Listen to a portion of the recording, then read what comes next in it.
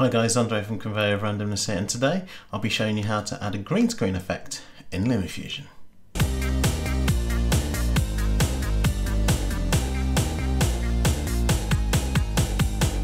In my last video I showed you how to add a green screen effect to your live streaming setup in OBS. If you haven't seen that video, I'll leave the link to it up there and in the description below. Today I'll be using Lumafusion on the iPad and adding the green screen effect that can help you go from scenes like this to this to even this. Unlike in a live setting where you have to not only preset your parameters and adjust on the go if anything changes with your green screen setup, with editing in post you can add the green screen effect or chroma key effect to content that you're making for private use, YouTube or any other social or media platforms, thus enabling you to be able to record in front of a green screen without the pressure of making sure that your actual background has been taken out of your shot, as all the background editing is done after, using programs like Lumafusion, which means that you can take your time and ensure that you're happy with the content you export. I'm using Lumafusion on this iPad, but this tutorial can also be used for Lumafusion app on the iPhone or on the Mac. So let's get over to the iPad. The picture I'll be using will be the beach photo that I used in the intro. If anyone can guess where that photo was taken, let me know in the comments below. I'll also be using a couple of plain background images as well. The main video footage with me in front of the green screen will be my A-roll from my last video. I've opened up a new project, and as my media are photos and videos, I can obtain them directly from the photo source. And to create the composite clip, first I need to drag the background image onto the timeline.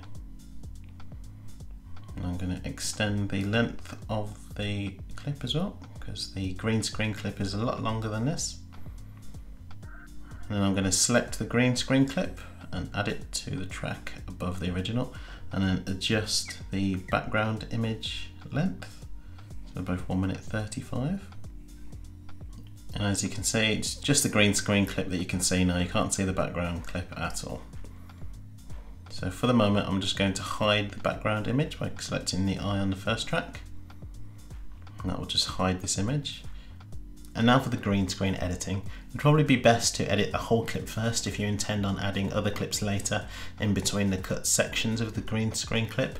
No worries if you do though, as you can always copy any attributes applied to one cut clip and add it to another clip. So double click on the green screen clip,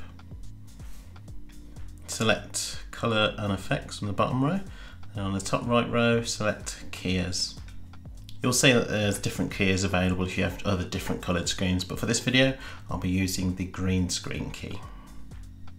As you can see with the Lumafusion key detection, initially it does take away a lot of the background, but it's still not perfect. So if you want a more accurate key, we're going to select the colour dropper. So selecting the colour dropper, this will temporarily disable the green screen effect, just to allow you to get to the exact match of where you want the green to be. So I'm going to select there. And that's a little bit better compared to the automatic key detection. So we're going to have to adjust the settings to see what works best. Hue, saturation and brightness is to do with the actual colour of the images, while erosion, edge blur and spill suppression are to do with the actual chroma effect. You can do further fine tuning by pressing the mask button just to see if there are any other areas, particularly around the edges of the subject, that can be tidied up. So I'm going to press the mask button here. And as you can see, it's a very untidy around the edges and sort of around where my glasses are. So just playing around with those, the hue, saturation and brightness. Let's see what we can do to tidy that up.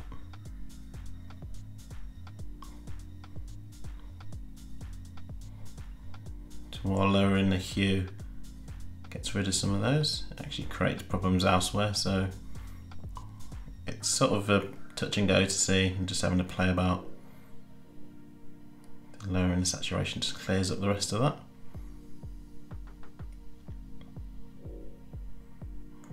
Decrease the brightness, as you can see that happens. So it's just about playing around with the ranges and the values just to see where you get the maximum benefit for the green screen.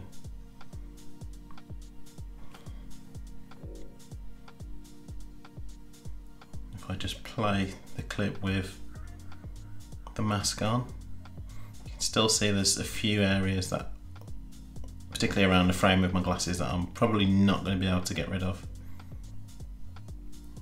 but generally on the whole that's pretty good.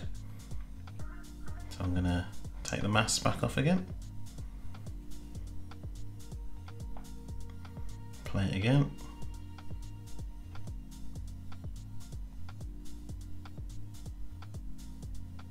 And even on the black background it still looks pretty good. So I'm going to go back into the main page, enable my background image by pressing the I button, and as you can see there, it's as if I'm really on a beach. So we're just going to go back into the settings, see if we can do any minor adjustments. If you find that there are any flickerings of the green screen, particularly around the edges of the subject, to help with this you can increase the erosion distance. This especially is good if you want to more of a soft look around the edge of the subject. But as you can see, by increasing that, it sort of takes away the edges of my body and my frame. You can compensate that with the edge blur radius. Make it more blurry around the edges or less blurry, depends on your taste. And you can change sort of the hue of the green if there is any green spill by increasing or decreasing the spill suppression. And I'm pretty happy with that. So once you're happy with those adjustments, click the back button and return to the main page. You'll now see that you've got a combined composite clip less the green screen background in your video. And if you still need to make any minor adjustments to the green screen clip, you can still double click on that track at any time and fine tune the settings. After a few more minor adjustments and added effects, you can export the project and you'll end up with a finished clip like this.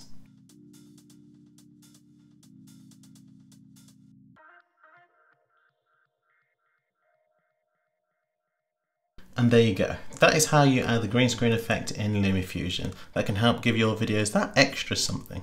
If you enjoyed this video, please like and subscribe to the channel and press the bell icon to get notified every time I release a new video. That's all from me today. I'll see you on the next one. Bye. Why don't you watch one of the two videos below, or both if you want, before the time runs out. 3, 2, 1.